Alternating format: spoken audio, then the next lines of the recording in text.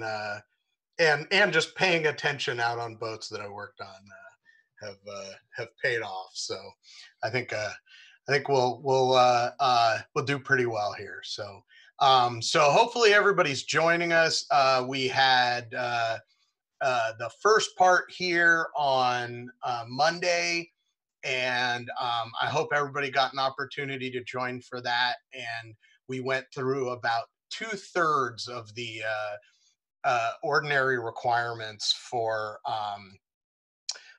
rules of the road. So I'm going to back up here real quick. I'm going to throw that slide up to show the requirements again, just to refresh in everybody's mind what we're going over. So this is ordinary requirement 9, navigation rules, the rules of the road. So on Monday we went over A through D. So we talked about the purpose of the navigation rules, international and inland.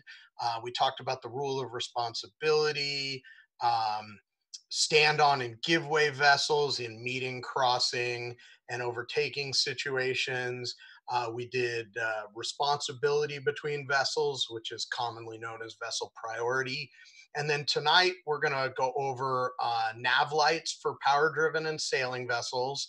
And we're just going to kind of go over like the basic navigation lights. Navigation lights is a pretty big subject um, because there are so many different combinations of nav lights, particularly in like the towing world, where you just throw up different numbers of lights and some different color combinations to try and indicate length of tow and things like that. And that's stuff that you'll learn a lot more about when you're working on your able requirement. You really dive into the rest of the navigation lights. So we're going to touch on basic power vessels and sailing vessels and smaller vessels. And then we're also going to go over sound signals for maneuvering, warning, and restricted visibility. And we're going to try and cover those for sort of all vessel types. That's a little less broad than nav lights. So I'm going to jump in with a little bit of review. Hopefully, for anybody that joined us on Monday, this is just going to be a quick review of what we did on Monday. And for anybody that wasn't able to join us, you'll at least get a little bit of a glimpse. And I believe if you weren't able to see us on Monday, there is you can watch the webinar via Facebook. It was recorded and should be available. So we're going to start right into a quick review. We talked about explaining the purpose of the navigation rules, international and inland, and the fact that it's really pretty simple. The purpose of the rules is preventing collisions at sea. So that's really it. Everything in this book is about preventing collisions at sea. There are rules that tell vessels how to interact with each other when they meet on the water. So in such a fashion as to not run into each other. So that's really it. If somebody says, "Hey, can you explain the purpose of the navigation rules?" You say, "Preventing collisions at sea," and that's pretty concise, but that's it. Um, so we talked about the rule of responsibility, and we put up on the page, everything that it says in the nav rules book, which is really pretty wordy, but boiled it down to this: that the gist is that the rule of responsibility says that it is your responsibility to know the rules. That's knowing everything that's in this nav rules book. The 38 rules. I mentioned that we're going to cover about 22 of them throughout these 2 evenings. Um, Knowing the hazards. What are the hazards to navigation when you're out on the water? That could be shoals, that could be, land, that could be, just, shallow water rocks that you may encounter that may pose navigational hazards when you're out there. Knowing the circumstances, that's going to be like weather. Is visibility difficult because it's raining really hard or it's really foggy, or even um, I mentioned uh, marine events like a big sailing regatta. Can't tell you how many times encountered that when I used to work on tugboats on San Francisco Bay, and there'd be a big sailing regatta that we'd have to cross, and you need to try and respectfully find your way through. But we had to cross one big boat series one time where there was boats strung out basically end to end from San Francisco to Berkeley, and we had to carefully find a path over to Oakland. So you got to also know your boat. And what that really means is you've got to know the difference between if you're on a big ship that is going to be slow to stop and slow to turn. Big ships carry a lot of momentum. You got to know, what your stopping distance is and what your turning circle is, versus like a little ski boat that's going to be pretty maneuverable. And you should also be aware of, how other people's boats are going to maneuver, because as a small boat, you don't want to be darting in and around a big ship that's going to have more difficulty maneuvering. Um, and all of this so that you can avoid danger to others. So that's the gist of the rule of responsibility, is taking responsibility to know the rules, the hazards, circumstances, and your boat, and avoid collision with others. We talked about rule 9, and that's the one rule I said specifically you should know by number. This is particularly if you travel in areas with a lot of commercial traffic. So that's narrow channels. And the gist of Rule 9 says that small boats and sailboats should stay out of the way of ships that need the channel to navigate. They may be too deep to navigate outside the channel, but smaller boats are going to be able to sail just outside the channel in order to give that channel to the big ships. It says that you shouldn't fish across a channel. You shouldn't, lay your nets or lines across a channel where ships are going to need to go. And don't cross the channel right in front of a big ship. Cross behind them, so that they can continue on their way safely. And it also says that if you're in an overtaking situation, the boat in front gets to decide if it's safe to pass in a narrow channel. So if the boat in front feels that there's not enough room in the narrow channel, then you're going to have to continue at their speed until there's safe room. So we also talked a little about giveaway vessels and stand-on vessels, and we talked about knowing who the giveaway vessel is. So this was uh, two sailboats meeting, and we said that in this case, vessel A is going to be the giveaway vessel, because vessel A, if two sailing vessels are meeting on different tacks, that means they have the wind on opposite sides. So you'll notice vessel A has a port tack, the wind is coming from their port side, and vessel B, the wind is coming from their starboard side. So in this case, vessel A on the port tack is going to give way. So vessel A is going to need to maneuver so that vessel B can continue on their way. And we said that the stand-on vessel, their job is to maintain course and speed, so that and let the giveaway vessel maneuver around them. So that's port tack give way. We remember that way. We talked about another situation with two sailboats meeting where they have the wind on the same side. So both of these vessels are on a port tack, but one of them is going to give way and one of them is going to stand on. So in this case, vessel A is going to be the stand-on vessel and vessel B is going to be the giveaway vessel, because vessel B is to windward. Vessel B is closer to the wind or more upwind. And that's because if vessel B were to cross in front of vessel A, vessel B would block vessel A's wind, and vessel A would have a more difficult time continuing and maneuvering. So vessel B is going to need to maneuver in such a fashion to go around vessel A, so vessel A can maintain course and speed as the stand-on vessels. So that's windward give way, we remember. So then the last sailboat situation we talked about was, what if you're on a port tack and you see a vessel to windward? You might assume that as the leeward vessel, or further from the wind vessel, that you're the stand-on vessel. But if that vessel is so far out in the distance that you can't tell which direction they're going, or maybe visibility is reduced, it's a little foggy or rainy, or something is making it difficult for you to tell which tack that vessel is on, then vessel A, which is on a port tack, you would assume then that you're the giveaway vessel because you're on a port tack. So we remember that by saying port tack, give way if you can't say. So if you can't say what tack the other vessel is on, you give way because you are on a port tack. So that takes precedence. We also talked about how to know if you're a power vessel. So if we assume that two power vessels from the same that are the same type of vessel, same vessel category, were to meet, so they're otherwise the same type of vessel. They don't the giveaway and stand-on vessels aren't determined by vessel priority.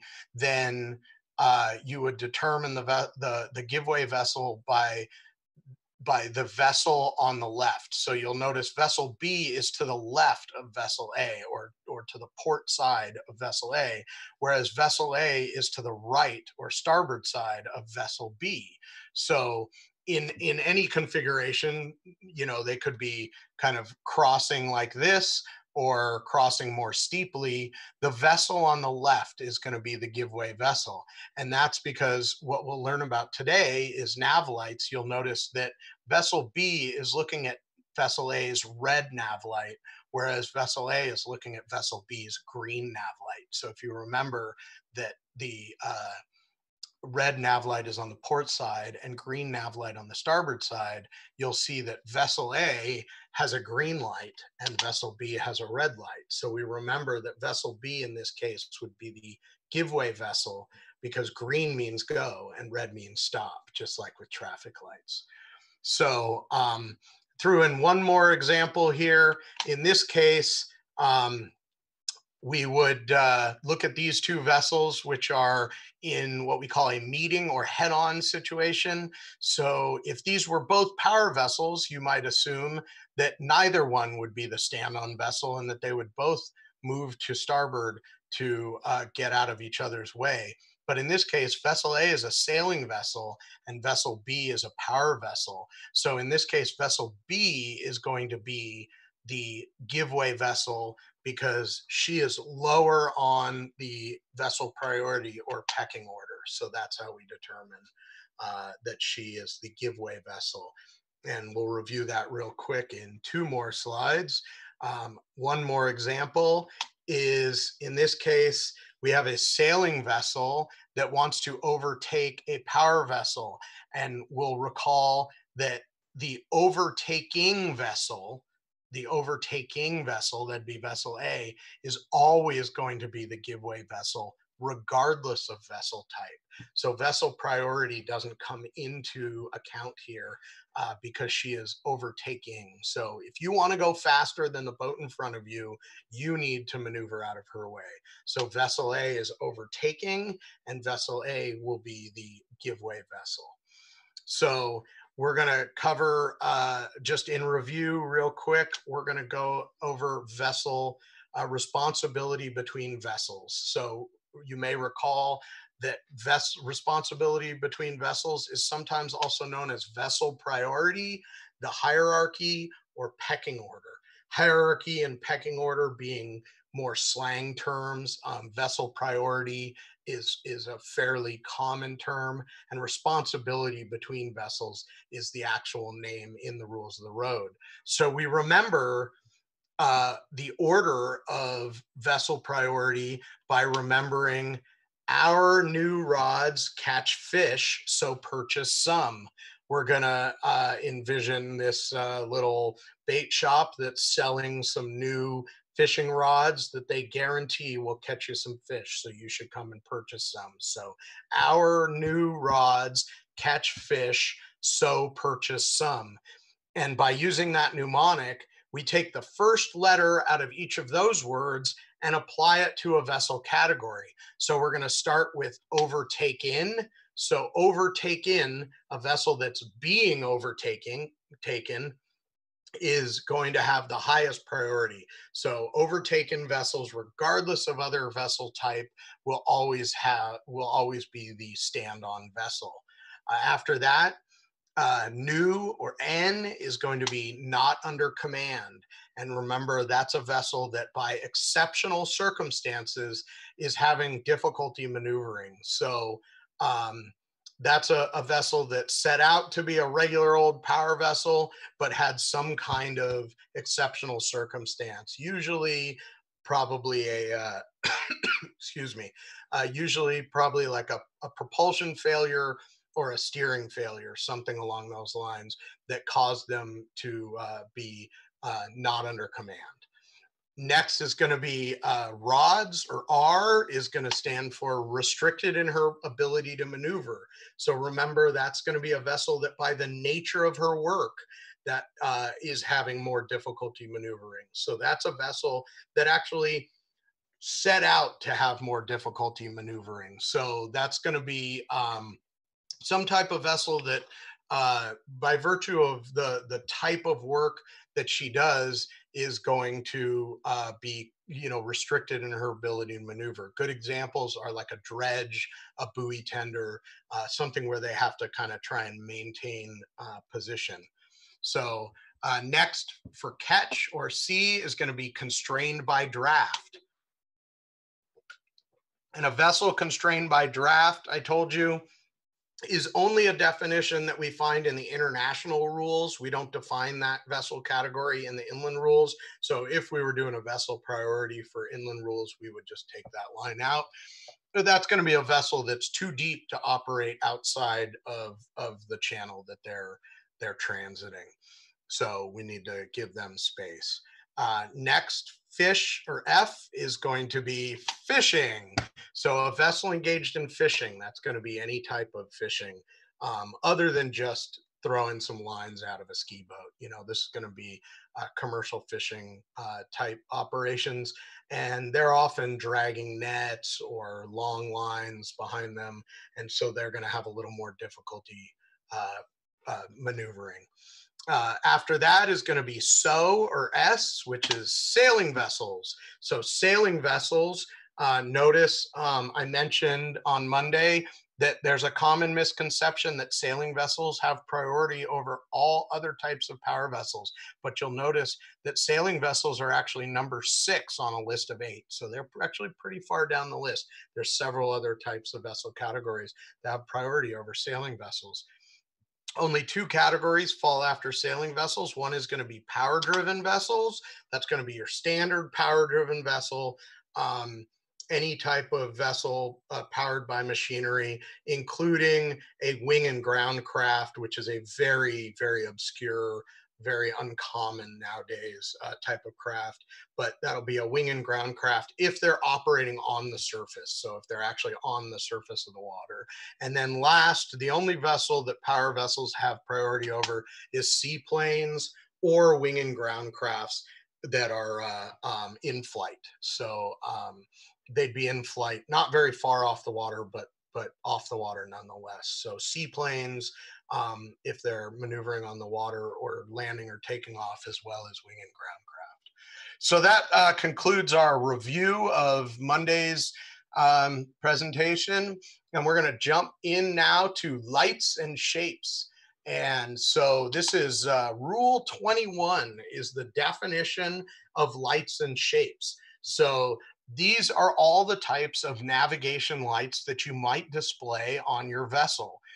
And what I've done is put up this matrix that shows the name of the light, shows a picture of the light, and then a description of the light. So over here, we've got masthead light. A masthead light is going to be a forward facing, always white light, and it's going to shine through 225 degrees.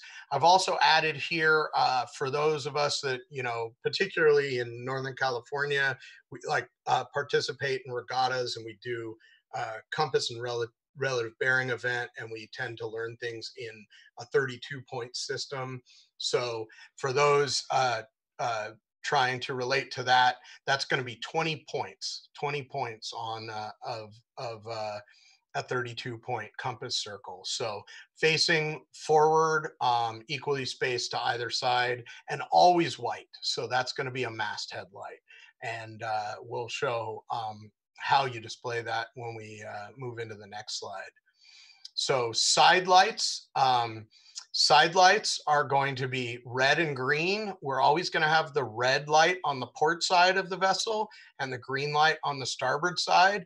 And together, they'll prescribe the same arc as a masthead light, 225 degrees. So each of them is displaying 112.5. They're divided straight ahead. So the green light will shine to the starboard side and just abaft the beam, and the red light will shine to the port side and just abaft the beam. So that way, anybody that is approaching you from one side or the other will know which side they're approaching you from. Even if they can't make your vessel out well, like at night, they can see your lights and see which side they're approaching you from. And if they were approaching you from the stern, they wouldn't be able to see either of your side lights. So that's going to be red on the port, green on the starboard, 112.5 degrees each. And for those that are counting points, that's 10 points of a 32-point circle. Next is going to be a stern light. So the stern light is going to make up the difference of a circle from the masthead light and side lights.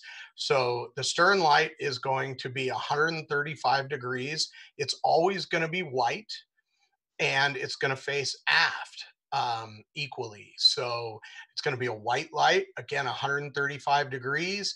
And again, if you're counting points, that's 12 points at 135 degrees. So you'll notice that if you put a stern light and a masthead light together, you get 360 degrees, and that makes up a full circle. So you have that way you have light shining in every direction.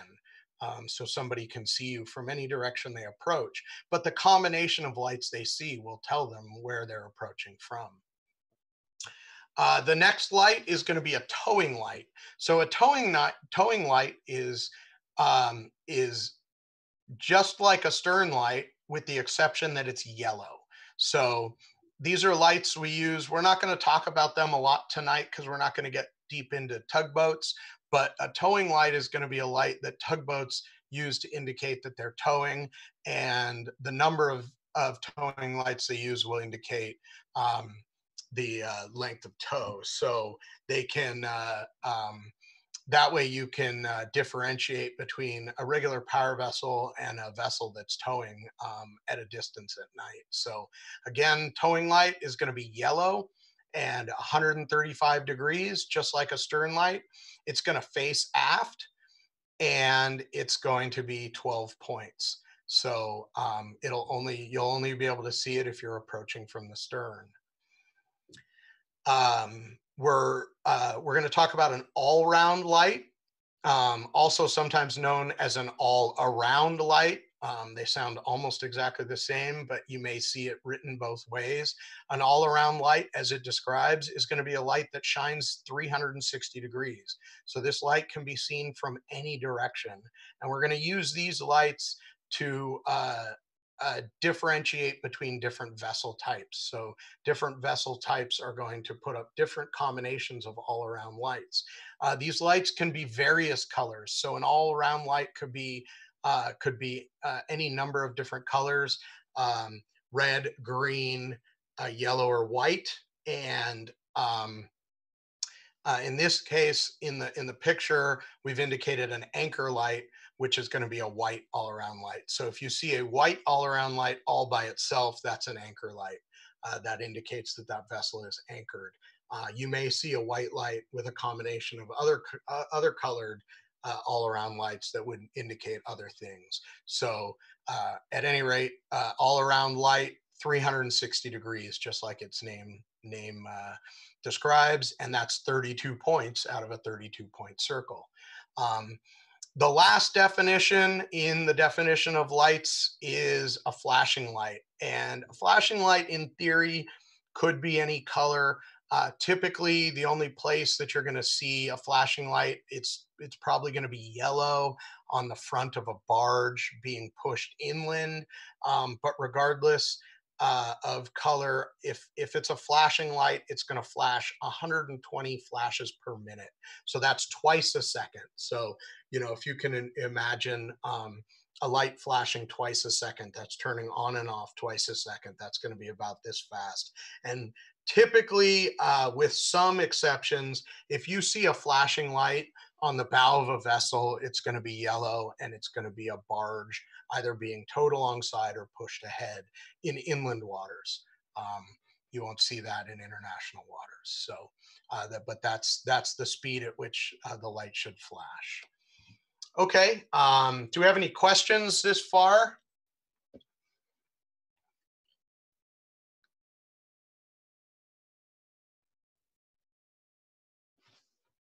I thought. Yes, we do have a couple.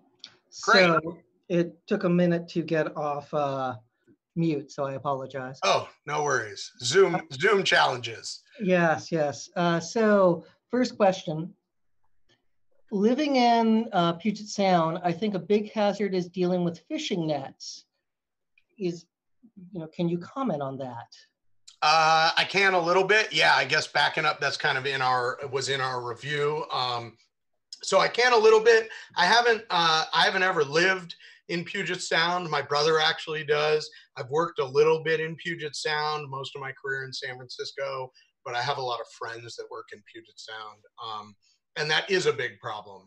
I'm not there. This would be a really deep conversation that goes into a lot of different nuances. But one of the big problems up there is fishing rights and like indigenous people to that area. And there tends to be a problem.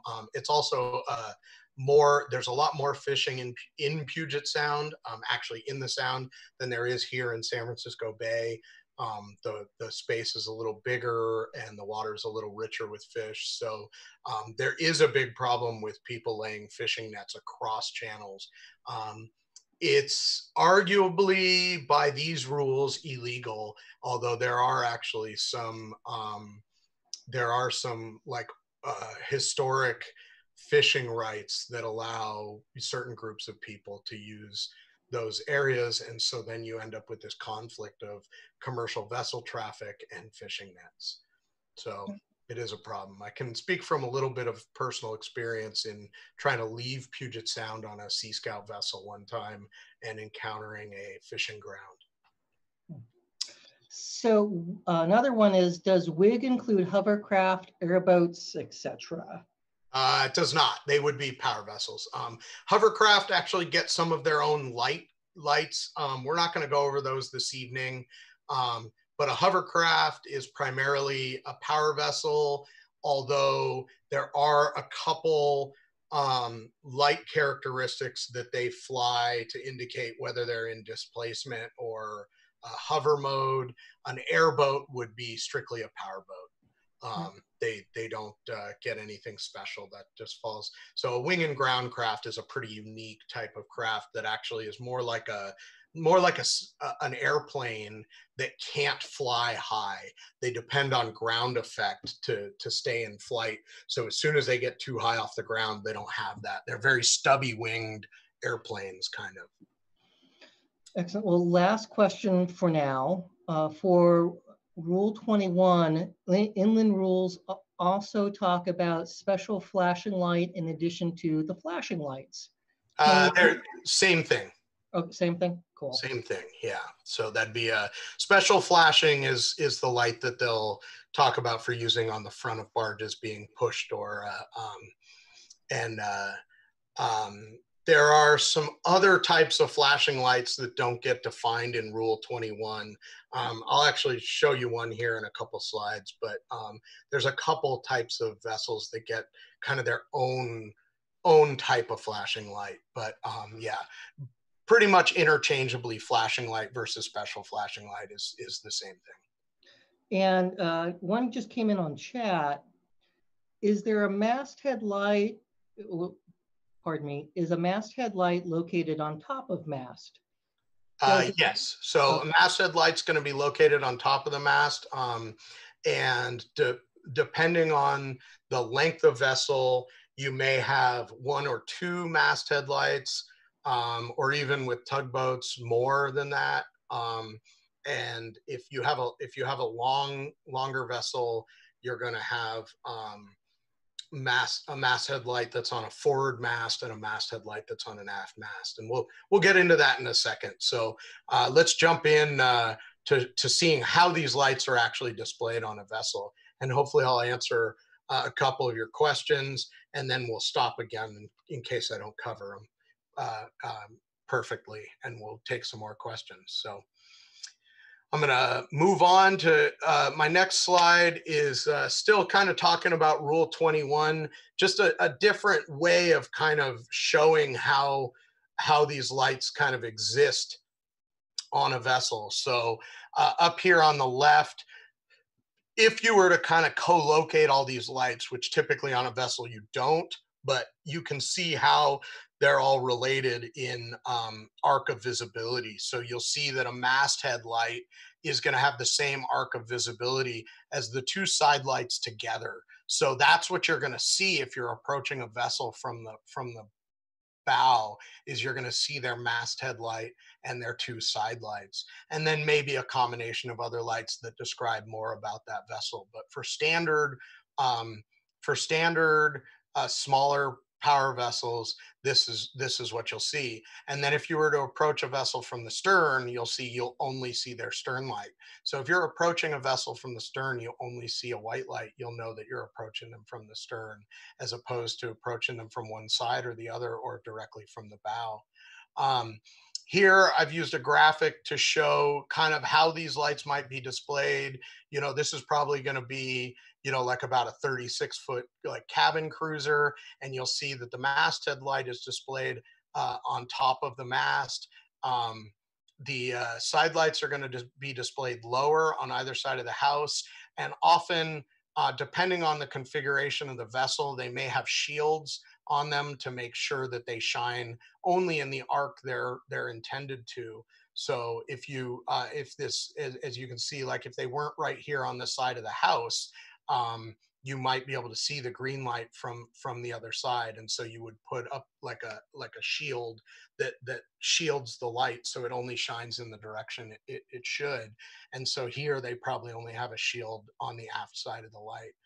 So, and then the stern light should be displayed as close to the stern as possible, so that that light is shining aft, and it kind of describes where your stern is to somebody that's approaching. So I threw up this graphic here. We're not going to get deep, as I said, into different vessel type lighting, but I threw this up to kind of emphasize the importance of nav lights and vessel lighting. So if you were out, this is kind of like a hazy evening, and from a long ways away, it may be pretty hard to see this boat. You may not be able to see that they have gear hanging off the side. This is probably some kind of dredge that's hanging gear off one side of the boat. But I can look at the lights and I can tell you an awful lot about this boat. Um, from it, I can tell you I see two masthead lights. Because it shows two masthead lights, then I know that it's greater than 50 meters. That tells me if you have two masthead lights, you're a vessel greater than 50 meters. So that's more than about 160 feet or so. Um, I see a red, white, red, which tells me that this is a vessel restricted in her ability to maneuver. So, maybe she's dredging. Um, I see these two red lights on her starboard side flying off the mast, which indicates to me that that's not a safe side to pass her on because she's got this gear out. And then I see these two green lights on her port side, which indicate to me that that would be the good passing side. So if I needed to pass this vessel, I'd want to pass her on her port side. And then I see a green side light, which indicates to me that I'm looking at her from her starboard side. So I can tell all that stuff by seeing all these lights, even if I wasn't able to see the vessel. So That's just a good indicator, of the importance of navigation lights. So you can tell a lot about a boat by looking at her nav lights. So let's jump in and look at what different types of vessels need different types of lights. So these are actually graphics straight out of the Nav Rules book. So this is exactly how they're displayed in the official publication. And again, here on the left, I've told you what vessel type it is. In the middle, we have a graphic of that vessel with the lights. And then on the right, the description of what those lights are. So we'll start off with a vessel under oars. So a vessel under oars, if you're a vessel under oars, and you're out at night, I do urge you all to be very careful going out at night in vessels this small. They're very hard to see on the water at night. One of the requirements in ordinary is to describe what type of lights are required for paddlecraft. The term paddlecraft is not actually used anywhere in the Nav Rules book, and I've kind of taken that when I teach my crew about nav lights and what type of lights are required. I say, well, I like to say that the type of lights required for paddlecraft is the sun, and that's because really low freeboard vessels like kayaks and paddle boards and stuff, even with somebody in them that sticks up a little bit, are nearly impossible to see on the water at night if there's like any chop at all, because you lose the vessel in the water, and so it's very hard to see. But other than that, I would suggest that most paddlecraft would fall under the same requirements as a vessel under oars by the intent of the rule. And a vessel under oars is required to carry an electric torch or lighted lantern, which in modern speak means a flashlight. So these rules were written quite a while ago when they used some fancy English and said an electric torch or lighted lantern. But basically, you are required, if you are out on the water at night, at a bare minimum, to be able to produce a light that will, indicate your position to others on the water. So you need to be able to show that. So any vessel under oars needs to have some kind of flashlight to indicate that they're out there. Um, the same is true for a sailing vessel under 7 meters. So um, uh, anybody who isn't up on their metric conversions, a meter is 39 inches, which is just a little bit more than 3 feet. So a vessel of 7 meters is right about 22 feet. So any vessel less than 20 meters, any sailing vessel rather, a sailing vessel less than 7 meters is also required to carry a flashlight. And it's usually suggested that if you're going to try and light yourself, if you're a small sailing vessel and you're going to try and light yourself with a flashlight, rather than trying to shine it out at others, one, you may blind other people by shining a flashlight at them, and that's never good to try and blind somebody that has a risk of running you over.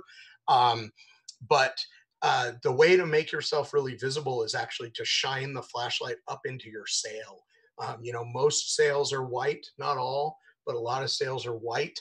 And when you shine a flashlight up into the sail, it'll kind of make the whole sail glow, and it'll make you most visible to other people. So that's a good recommendation. Is if you're going to try and light yourself on a small sailing vessel with a flashlight, you shine it up into the sail.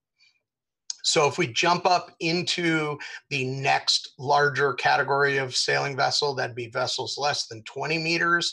That's going to be about, roughly 65 feet. So sailing vessels less than 20 meters, they need to have side lights. So that'd be your red and green, red on the port, green on the starboard, and a stern light, but no masthead light. Sailing vessels won't show a masthead light like a power vessel will. If the vessel is less than 20 meters, they may, if they choose to, uh, put all three of those lights in a single combination light. That'd be a single lantern that shines shines red to port, green to starboard, and white to aft at the top of their mast. So you'll notice in this picture, they're using what they call a combo light. So a combo light would have all three of those lights in one fixture. But if they do that, it needs to be at the top of the mast. So if you ever see a combination light way up in the air, that's going to be a sailboat. And you'll know that it's a sailing vessel because it does not have a masthead light. You won't see white light shining forward.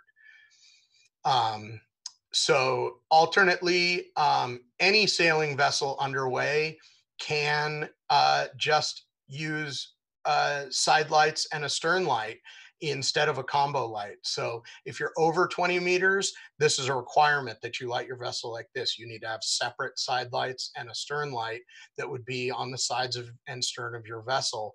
But at less than 20 meters, you can use a combo light if you choose, or you can light yourself the same as a larger sailing vessel. So again, note the absence of a masthead light. We only see side lights and a stern light.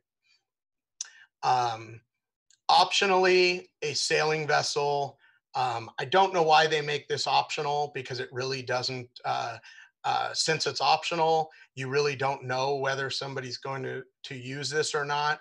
But optionally, if you want to indicate that you're a sailing vessel, you can fly a red all around over a green all around. And the mnemonic or the saying that we use to remember that is red over green is a sailing machine. So red over green, sailing machine. And if you ever see a red over green light, you'll be certain that that's a sailing vessel. But you should otherwise be able to identify it by its side lights and lack of masthead light. Lastly, there are also day shapes in addition to lights, where during the daytime you can fly these shapes that people can see during the day that will allow you to know something else about the vessel when lights aren't going to shine well during the day when it's too bright out.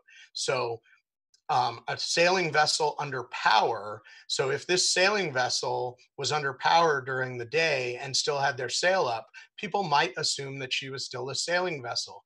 But recall from Monday, as soon as she fires up her engine, she's now a power vessel. And so if you are greater than 12 meters, that's going to be about, give or take, about 40 feet. So if you're greater than 12 meters, then you're required to fly a cone with the apex down. So you can see that in this picture, that it's a cone pointed down to indicate to others that although you look like a sailing vessel, you are actually a power vessel.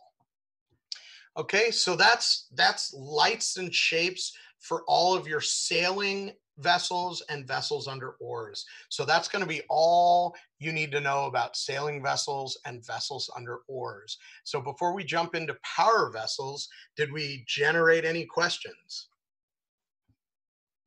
None at the moment.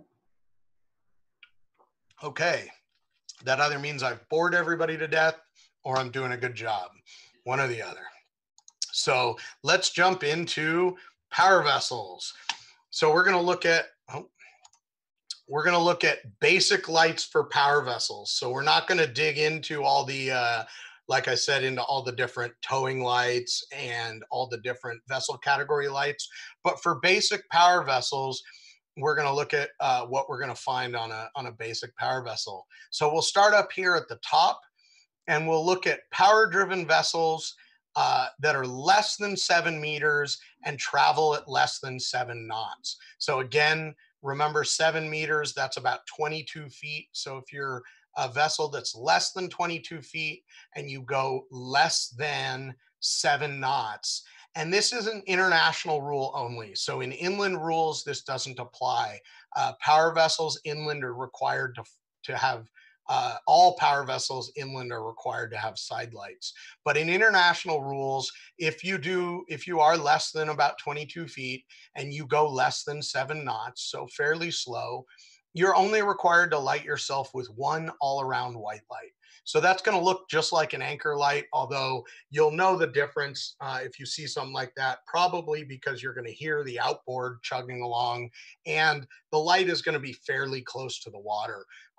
You'll notice the staff on a small power vessel like this is probably only going to stick up about 3 feet. So if you see a small all around white light very close to the water that appears to be moving, that's going to be a power driven vessel of less than 7 meters, and they're not going to be a very fast boat. So international rules only. So that's going to be Puget Sound, out in the ocean. Hopefully you're not out in the ocean in a vessel this size, or in other countries. But here in the US, every power driven vessel is required to display side lights. So a power driven vessel of less than 12 meters, so that's going to be less than about 39, 40 feet. If you're a smaller vessel like that, you're required to light yourself with one all around white light and side lights. So you're going to kind of get the same effect as if you used a masthead light and a stern light, because if you approach somebody from the front, you're going to see one or both of their side lights and you're going to see white. And if you approach somebody from the stern, you're only going to see white. So it's kind of the same effect, but they allow you to do this with fewer lights in smaller packages. So you'll notice most smaller power driven vessels for small boats like ski boats and things are going to use a combo side light, where they're going to put both lights in the same fixture out on the tip of the bow, and then you'll display the all around light close to the stern. And so that's what you'll see on smaller power vessels. When you get up into vessels that are greater than 12 meters, but still less than 50 meters, so less than 50 meters, that's going to be like, say about 160, 170 feet, you're going to have to actually display a proper masthead light, two side lights, and a stern light. So you'll notice here they've got a masthead light up on top of the mast, side lights displayed on either side of the house. So the masthead light should be up above the side lights, up on the mast, and the usually on a vessel of this size, the side lights will be displayed right on top of the house. So the difference will be the height of the mast. And then the stern light should be displayed as close to the stern as practical. So in this case, they're displaying it right on the stern. Sometimes it might be on the back of the house, but you should have nothing that will block that light from the stern. So if they were to display the light like on the back of the house, you can't have any deck fixtures that stick up and obscure that light. So that light has to be visible through its complete arc of 135 degrees. So power driven vessels less than 50 meters but greater than 12 meters, masthead light forward, side lights, and a stern light aft. When you jump up into the next vessel size, you get up into greater than 50 meters. So this is starting to get up into ship size. We're talking about vessels that are over about 170 feet. And in that case, you're going to add a second masthead light, and that's going to indicate to somebody that this is a larger vessel. So you're going to have a masthead light forward and a masthead light aft, side lights, and a stern light. So in this picture, they've displayed what's pretty standard these days for ships, where the wheelhouse is aft. A wheelhouse aft makes it a lot easier to see and steer your vessel. And so that's the way ships are typically built these days. Sometimes, though, even with vessels that are this long, you may have what they call a stem winder, where the wheelhouse is built up forward. And if the wheelhouse is up forward, you may see the side lights farther forward on the house, still with a masthead light on top of the house, and then you would still have to have a masthead light aft. So either way, with a 50-meter or greater vessel, a masthead light forward and a masthead light aft, side lights and a stern light. So those are basic power vessels. I did include in this an air cushion vessel. So I know somebody already asked a question about hovercraft. So in the rules, they define these as air cushion vessels, which is the same as a hovercraft.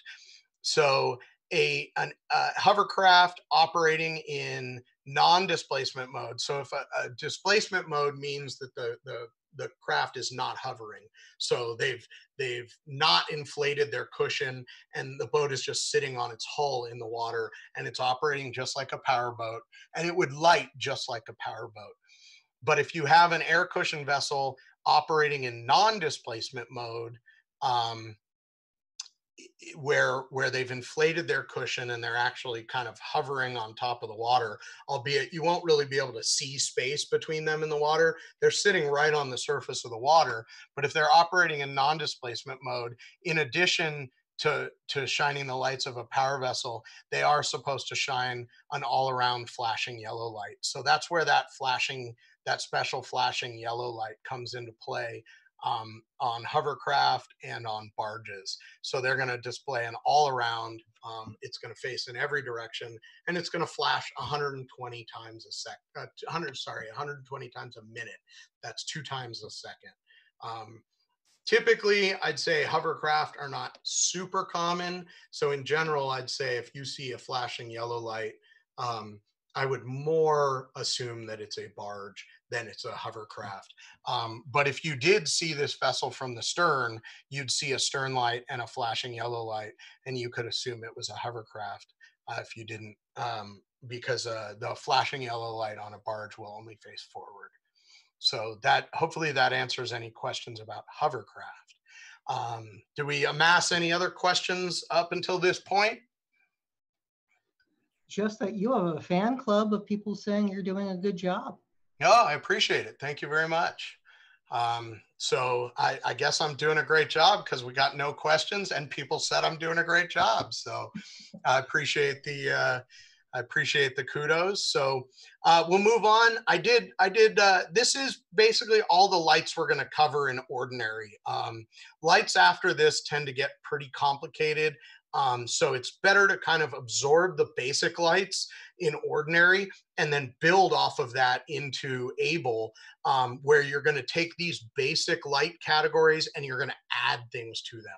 So if you can get this stuff down, Pat, where you know all your basic power vessel lights, then you can start adding vessel category lights or towing lights, and they'll make a lot more sense. So I would say for everybody working on their ordinary, brush up on this stuff, get solid on it, so that when you get to able, you can start working on those lights.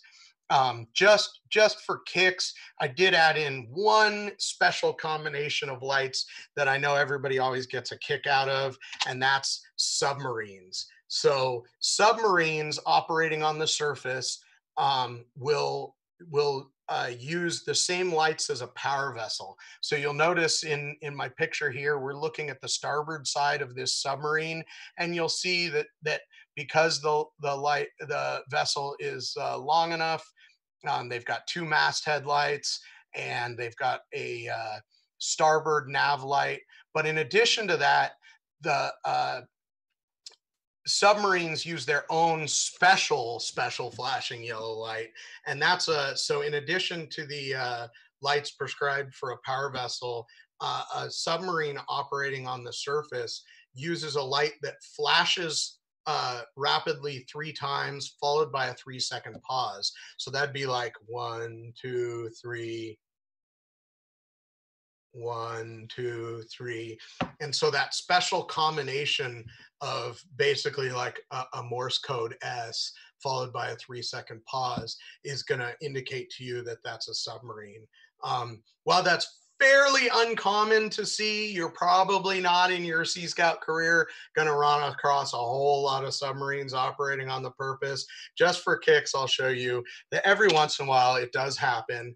This is actually a picture from about 5 years ago, the USS San Francisco, which is a nuclear attack submarine, transiting in front of the San Francisco waterfront. They're just about to go underneath the Bay Bridge. So every once in a while, we get to catch a glimpse of this. So this was actually right before the USS San Francisco was retired. She made one final visit to her namesake city before being retired from service. So like I said, I think it was about 5 years ago that this happened. So you can see the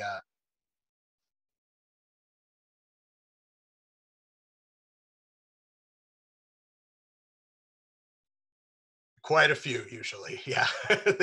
They usually stay underwater when they're traveling alone. This one is this picture, you can't see all of that because this picture was taken from one of the tugboats that was escorting her across the bay.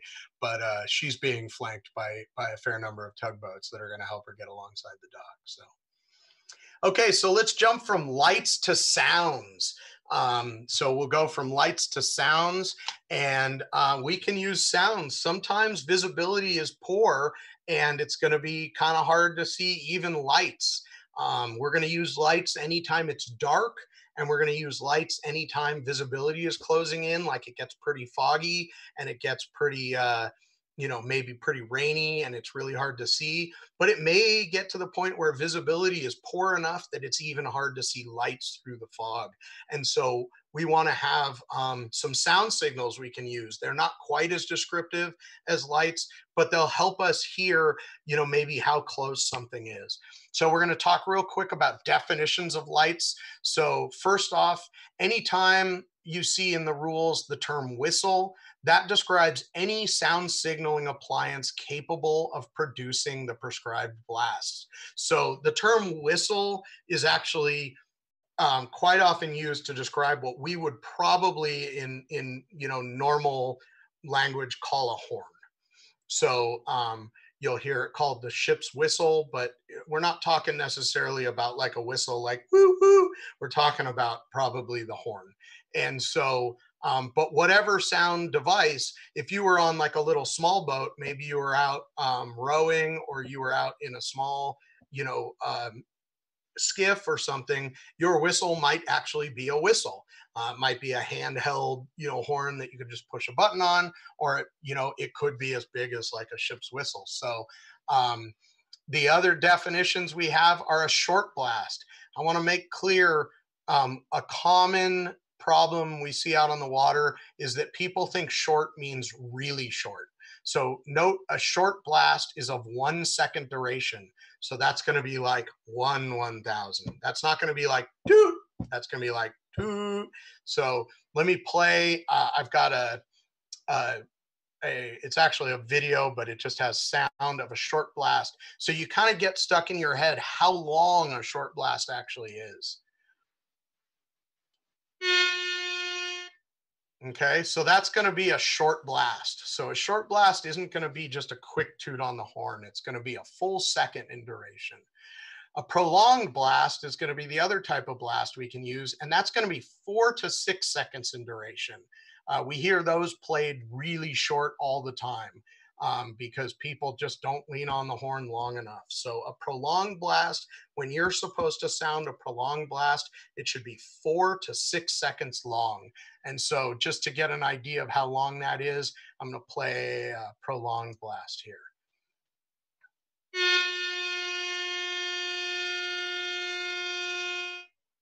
Okay, so that's a lot longer than most people out on the water are typically going to play a long blast. So prolonged blast, remember, is 4 to 6 seconds. You should, that way you can really tell the difference between a short and a long. Equipment for sound signals, that's rule 33 here. So different vessels are going to be required to carry different equipment. So a vessel less than 12 meters, that's going to be most of your small craft, runabouts, ski boats and stuff like that, are only required to carry some means of making an efficient sound signal. So you could carry a whistle, you could carry maybe like a pump horn where you like squeeze something and it blows. You could carry one of those things where you have like the bottle of compressed air and you blow it. I've had some cool things before where you can kind of pump them up with a bike pump and then be able to blow it.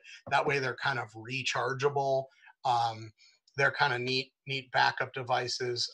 Used all kinds of things. I've used ones, that the whole thing looks like a bike pump, and it blows when you squeeze it. So it's any means of making an efficient sound signal, just to bring attention to yourself in poor visibility.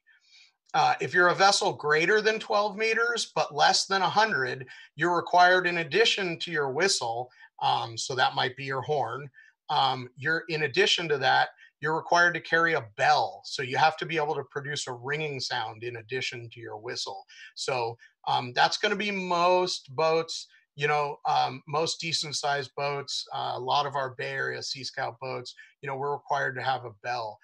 Interesting little factoid, there's no requirement for it to actually be mounted anywhere.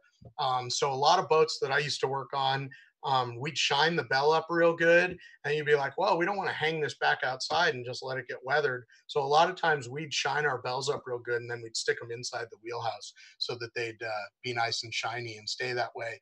And if you really needed to use it, you could kind of hang it out the door and ring it. There's no special requirement for where you have to mount it. And then jumping up to our really big vessels, 100 meters. So that's going to be like, we're getting up to about 320 feet or so. Anything larger than that is going to be required to carry a whistle, a bell, and a gong. So you've got to have like a deeper sounding bell. So I've got this sound here that's going to kind of give you an idea of what the difference between a bell and a gong is. So this is going to be like a long vessel at anchor sounding their bell and their gong.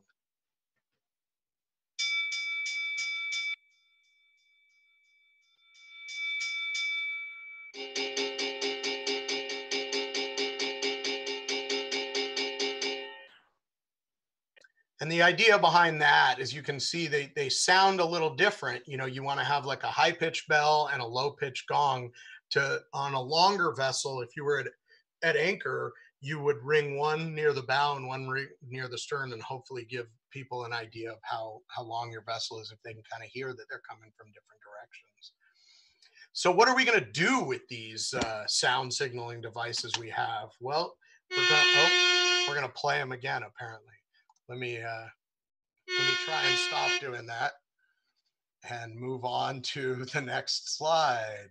So what we're going to do with them, I've got this up here. I put international rules here on the left, just like you'd find them in the book, and inland rules on the right.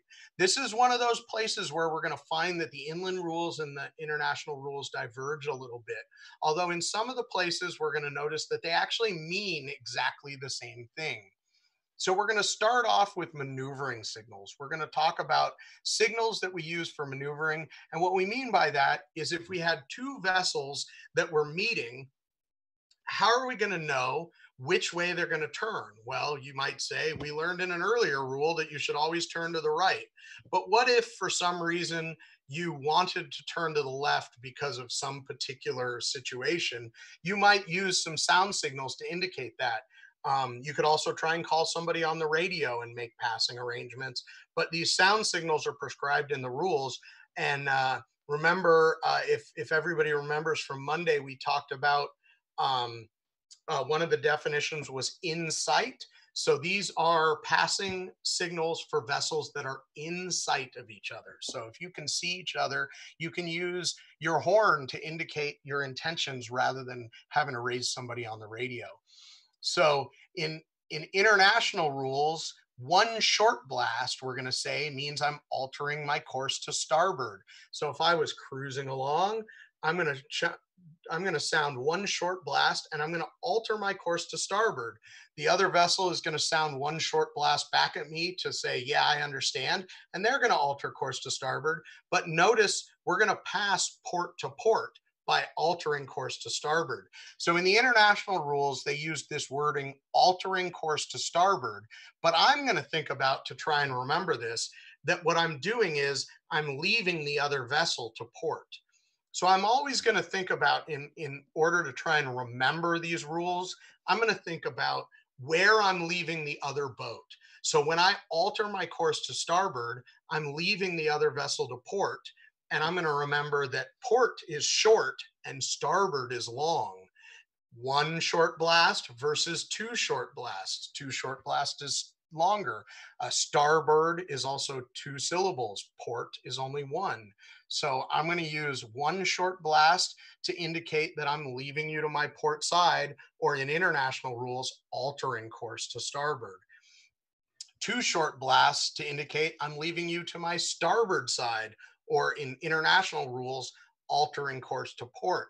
So you can see there that in the inland rules, they used different language than in the international rules, but they actually mean exactly the same thing. Leave you on my starboard, or I'm saying one thing and indicating the other. I'm sorry, leave you on my port or alter course to starboard. They mean the same thing. So you can remember them the same way. Port is short and starboard is long. Both sets of rules, international and inland, use 3 short blasts to indicate that I'm operating a stern propulsion. So if for some reason we ended up in a situation where we were so close that I felt that I actually had to back down and stop, I might indicate 3 short blasts on my horn to indicate that I'm operating a stern propulsion. I'm trying to slow down. I could also use that to indicate somebody that I was backing out of a dock. So if I was backing out of a dock, I could indicate 3 short blasts to let somebody know that I'm backing up. So 3 short blasts is operating a stern propulsion. Um, when we get to overtaking, international and inland, they diverge again a little bit. So in international rules, if I'm going to overtake you on your starboard side, again, I'm going to leave you to port. I'm going to use 2 prolonged followed by 1 short. So in international, anytime I want to overtake somebody, I have to start with 2 prolonged and then indicate which side with 1 short. So again, I can remember port is short because I'm going to leave you on my port side. I'm going to overtake you on your starboard side, leave you on my port side. Port is short. 2 prolonged followed by 1 short. In inland rules, you're not required to sound 2 prolonged. You can just indicate 1 short blast, and that tells somebody that you're going to overtake them on their starboard side or leave them to port. Same with overtaking somebody on their port side. I'm going to leave them to starboard. Starboard is long. Starboard is 2 syllables, so I'm going to use 2 short blasts. In international, I have to precede that by 2 prolonged to indicate I'm overtaking. But in inland, no prolonged requirement. Almost the last sound signal, but arguably one of the most important, is going to be what we call the danger signal. And international and inland rules use exactly the same danger signal. The danger signal is 5 short blasts. So if you ever hear somebody sound 5 short blasts, that's 5 consecutive short blasts, that means that they think that there is an imminent chance of a collision, and they're asking you to take action to try and stay out of to avoid the collision. So I've definitely heard that before with like big ships coming quickly down a channel where they have to keep up their speed. That's a big problem in Oakland, here in the San Francisco Bay, where they've got a cross current situation, got to keep up their speed, and maybe suddenly a small sailboat starts crossing their bow. Those 5 short blasts says, turn around and go the other way. I need you to get out of my way. So 5 short blasts. 1 prolonged blast is really just a, hey, I'm here signal. 1 prolonged blast is going to be leaving a dock or approaching a blind corner. So you can also just kind of use it as a, hey, I'm here. I hear ships use that sometimes before they get to a danger signal situation to just kind of indicate, hey, you know, you're getting into a situation that isn't going to be so good. It's not an imminent collision yet, but that's basically the hey, I'm here signal, 1 prolonged blast. So leaving a dock, if you were going to be leaving a dock, you might sound 1 prolonged blast to indicate to others that I was stopped and tied up to this dock, but I'm going to be getting out into the channel now. Or if you're approaching a blind corner in a channel where you can't see around, you might sound 1 prolonged blast to let somebody on the other side know. So I use the saying, port is short and starboard is long, any more and something's wrong, to try and remember these 1, 2, 3, and 5 short blast combinations. So port is short, 1 short, I'm leaving you to port. Starboard is long, 2 short, I'm leaving you to starboard. Anymore? Well, if I got into a situation where I had to back down and sound 3 short blasts, that means something's wrong, or something's really wrong if I have to sound 5 short blasts. So that's the saying I use to try and remember the short blast combinations. Port is short, starboard is long, any more, and something's wrong. And always think about where you're leaving the other vessel. Okay, so just a quick review of that kind of in a graphic form. We'll show here in all of these situations, the vessels are going to be leaving the other vessel to port. So here A is overtaking. So this would be a 1 short blast situation. They're overtaking and leaving B to port. I'm leaving you to port, 1 short blast. A and B in a meeting situation here in the middle, they're both going to alter course to starboard and leave each other to port. That'd be 1 short blast. And here in a crossing situation, very similar to the meeting situation, A is going to alter course to starboard and leave B to port. 1 short blast. Okay. The opposite would be true for 2 short blasts. A boat would be going the other direction every time. Okay, did we accumulate any questions up until that point? Yes, there are a few. So okay. One is, will you be doing more of these? These are great. So I can try. I have this kind of full presentation up through the ABLE requirement, but it takes a little bit longer. All the lights together sort of add to quite a bit of time. So I do ordinary in about 2 hours. I do ordinary and ABLE together in about 6. And so I usually break it up into several meetings, but we can definitely do some more. Awesome. Next is technical, or hypothetical. On a 40-foot sailboat, is there a rule on how high the side lights should be on the bow? No, they should really be on the up so that they're on the top of the deck or side of the house. That just, in general, the height of lights is going to kind of give you a pretty good indication of the size of vessel. Big ships, the lights are going to tend to be higher. Sailing vessels and smaller power vessels, they're going to tend to be a little bit lower. That one exception is if you're using that combo light on less than 20-meter sail vessels, you'll see that whole light assembly, but they'll be very close together. So that kind of indicates that that's a sailing vessel, and the lack of the masthead light. So no exact prescription of the height. Gotcha. Let's see now, one. No stern light on a surface sub? You couldn't see the stern light. That in that picture, you should have. It should have kind of. It was a really two-dimensional picture, but that would have been a vessel that was pointed just a little bit at you, so you couldn't see the stern light. In theory, you should never be able to see the stern light at the same time that you can see the masthead light or lights and the side lights. If you can see the stern light, that should be the only light you should see. Let's see now, we have another, aren't inland rules signals of intent that require agreement as opposed to international signals of action? Yes. So in theory, there should always be an answer in the intent, right? And so particularly, I would say, although that is a true statement, particularly with overtaking, because that goes back to our rules about overtaking and the fact that the vessel ahead has the gets to make the decision. So that that signal would always require an answer so that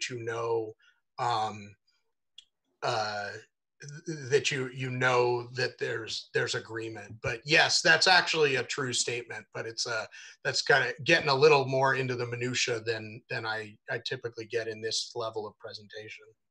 So how many seconds are short and prolonged blasts? 1 full second for a short and 4 to 6 for prolonged.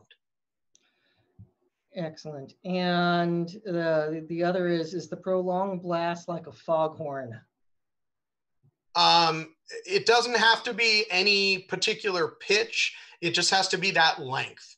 And so typically larger vessels are going to have, you know, deeper horns because they're going to have bigger horns.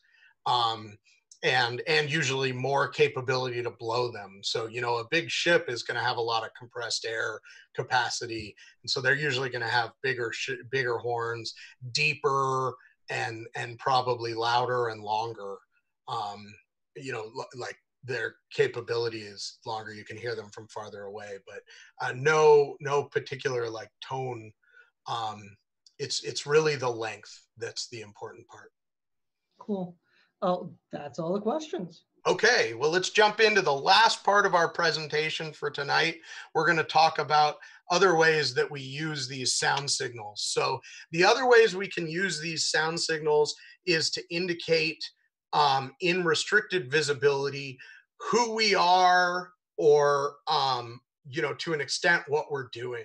So we didn't get into all the lights for all these different types of vessels, but if you look at the list of vessels in the vessel priority, each of them might indicate a little bit differently um, who they are. So just like if we were using lights to understand what types of vessels were out there and how we might, you know, avoid a collision with them, and who's the stand-on vessel and who's the giveaway vessel, we can use sound signals as well. So vessels are categorized a little bit more than they are with lights. So you might not be able to determine exactly what type of vessel it is, but you'll be able to group these in categories. So we start off really basic um, at, at the top with a power driven vessel making way. So that's like our kind of basic type of vessel is always going to be a power driven vessel making way. So that's a vessel that's actually, you know,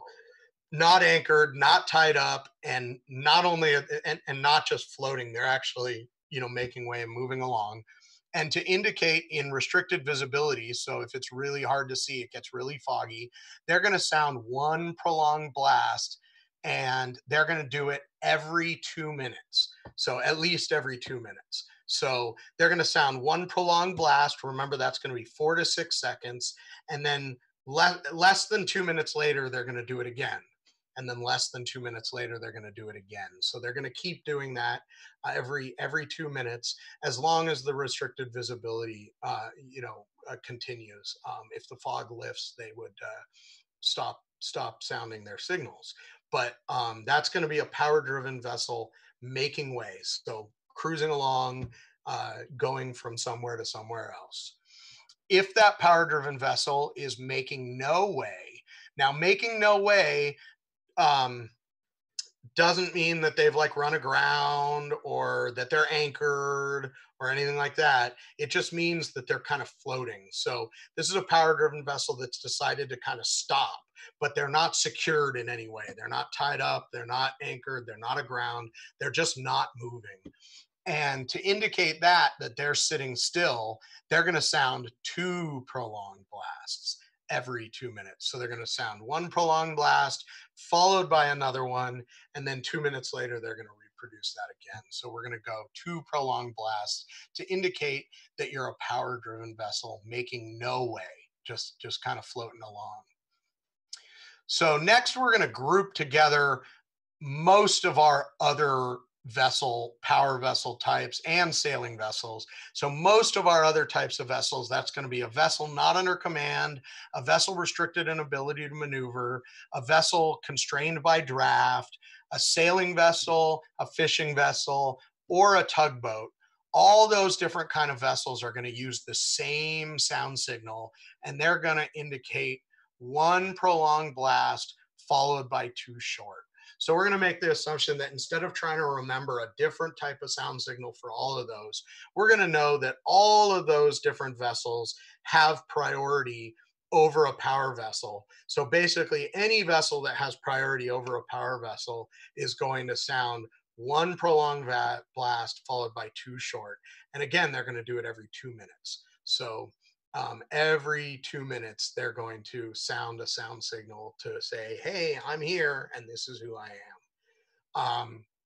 Only in international rules, um, a fishing vessel or a vessel restricted in ability to maneuver that has anchored is going to also use the same signal. So that's kind of a little bit of an obscure rule because it's only international and it only applies to these two types of vessels. But a fishing vessel or a vessel restricted in ability to maneuver that has one or more anchors out is going to also use one prolonged and two short. So that groups together, a whole bunch of vessels that you can remember all share that same sound signal. Um, the next signal that we're going to learn is for a vessel being towed. So typically that's probably going to be a barge, but it could be like a ship that is being towed because it broke down, or another boat. And this, of course, is only going to be a sound signal used if the vessel is manned. If it's a barge with nobody on it, they're going to have a really hard time sounding a sound signal because there's nobody there to do it. But if the vessel is manned, then you right after the tugboat that's towing you sounds their one prolonged followed by two short, you're going to follow that up with one prolonged followed by three short. So it's going to sound like one prolonged, two short, one prolonged, three short. And that's going to indicate to somebody that towed vessel is manned, that the vessel that's being towed has people on it. And it's going to give people a good idea of how long that tow is. Sometimes those tows can be really long. I mean, a couple thousand feet long. And so you could have a tugboat sound that sound signal. If there's somebody on the barge that could sound that sound signal and let people know, hey, look, I've got this really long tow out here, and this barge is quite a ways behind me. That'll give you a better idea by listening to where the sound signal is coming from of how long that tow is.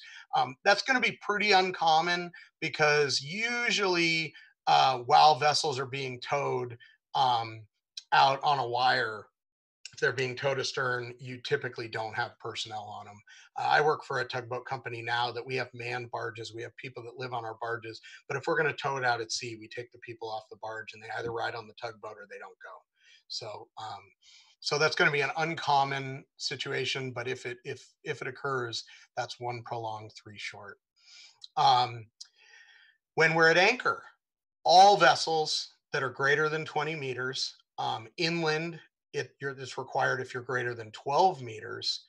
All vessels at anchor are going to use a bell. That's that bell you're required to have. And they're going to ring that bell for 5 seconds. So you're going to go ding, ding, ding, ding, ding, ding, ding, ding, ding, ding, ding, ding for 5 seconds to indicate that you're there at anchor. So that's going to tell people that you're at anchor. And you'll notice that's also what a lot of buoys do is they ring a bell, and so it's kind of like that's almost kind of like an anchored vessel as well. So that tells you that there's something out there that's probably not moving, and you're going to want to avoid them because they're sitting there not moving. If you get up into those vessels that are over 100 meters, remember we said that a vessel over 100 meters is required to carry a gong as well. And that's so that a vessel over 100 meters can ring their bell when they're at anchor up at the bow, and then they can ring a gong at the stern.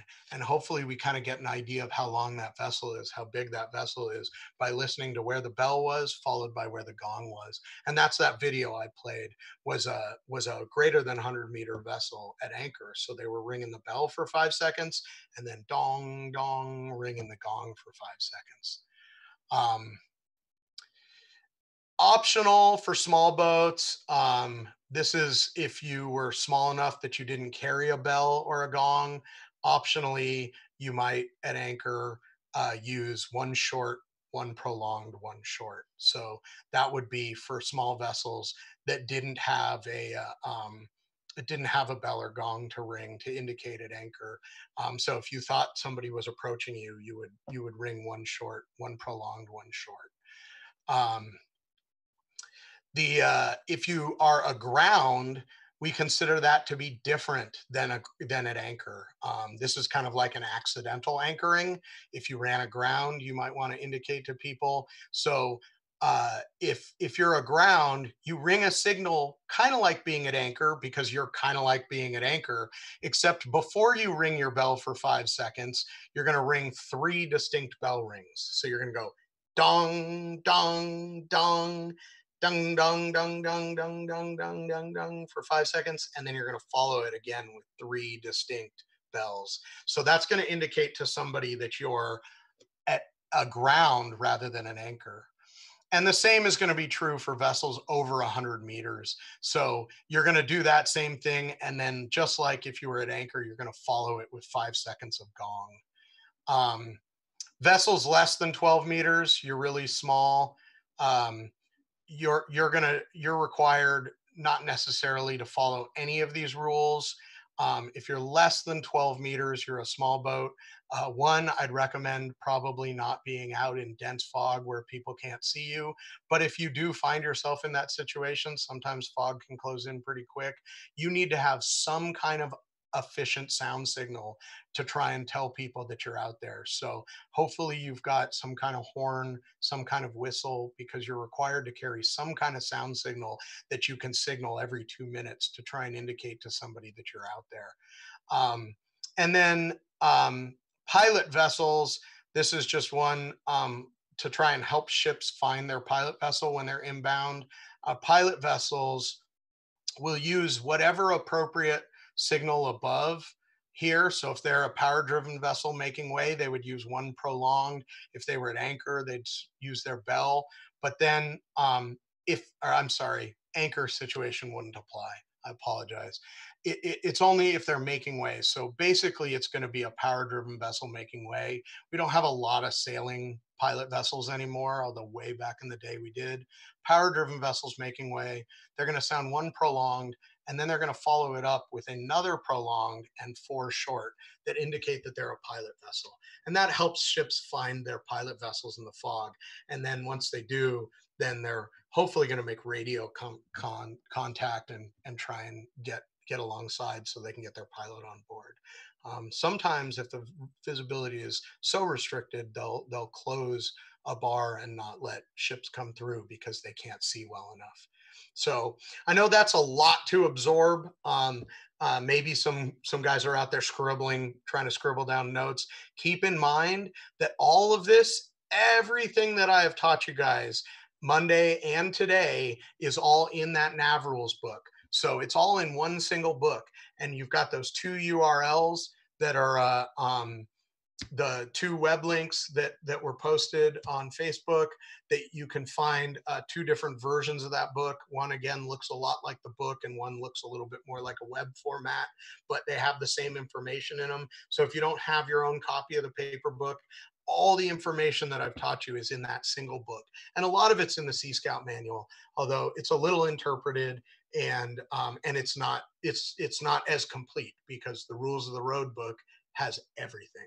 So with that, that's the end of my presentation. We talked about lights and sound signals, but I'm happy to answer any questions that have come up throughout the entire presentation. So we have a few. So one is, will a buoy bell and a vessel bell sound alike?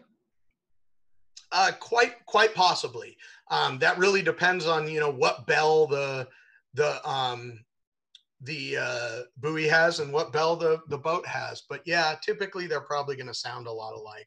The idea is that they're reasonably high pitched relative to like a gong, but they could sound very similar. Usually bigger buoys have bigger bells that are going to ring a little bit deeper. But the neat thing about the buoy bells, which doesn't really answer that question, but it's just kind of a neat fact, they're not powered by anything. They're just powered by the buoy rocking back and forth and having the ringer ring in the bell. Or sometimes on the bigger buoys, they'll have like 4 ringers on the outside of the bell that rock back and forth and hit the buoy or hit the bell. So yeah, they could sound very similar.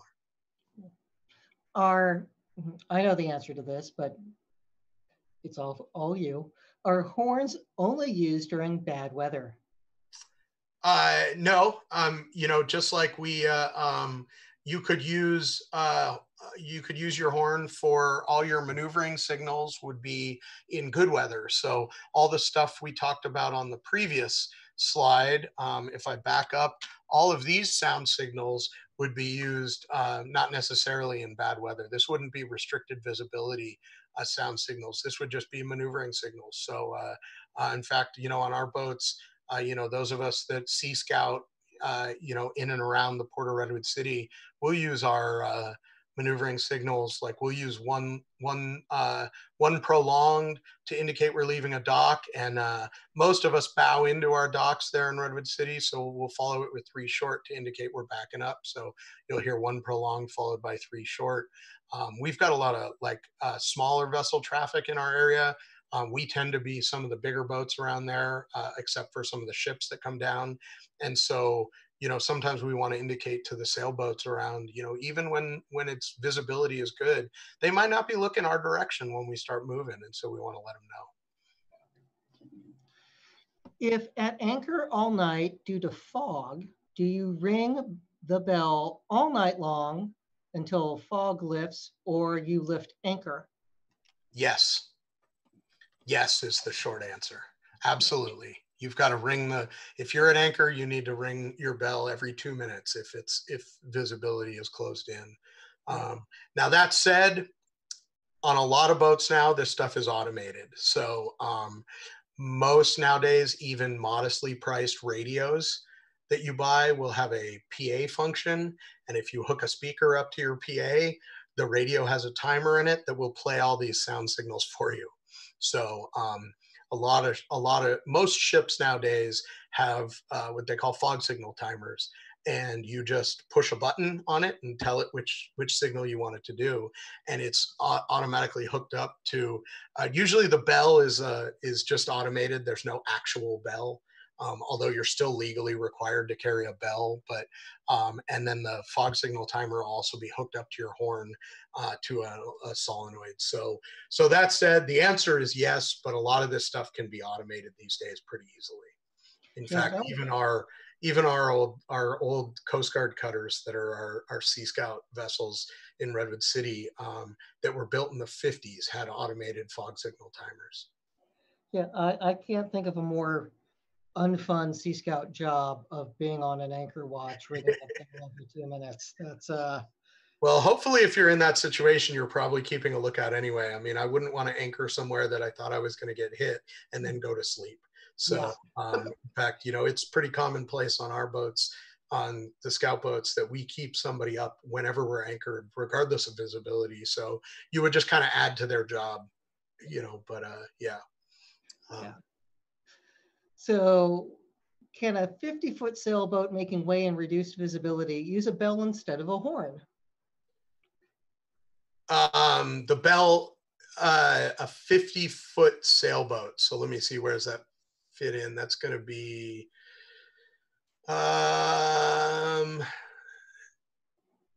50. No, because any sailing vessel is going to fit into that still need a horn category, because bells are pretty much saved for anchoring. So you'd be kind of confusing somebody if you were making way and ringing a bell. You'd want to use a horn or whistle or something along those lines that continuously sounds. Last two.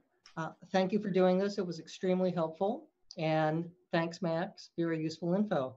This might be the most well-received comments that we've ever had on doing a technical webinar. So I appreciate it. Yeah, this was exceptional. Okay. Cool. So everyone, thank you for tuning in. Max, thank you for your expertise. Absolutely. And I'm sure we'll find other fun things that we can talk about to help people be safe mariners.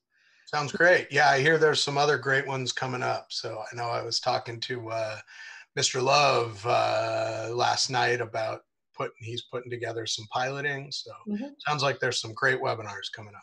Yeah, we sent the outline in, and we're filming parts for the ground tackle one this weekend. So great.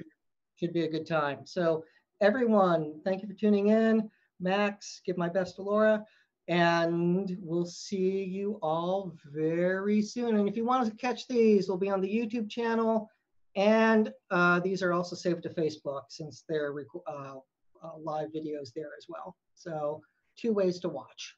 So everyone, have a great evening. All right. Thank you. Take care.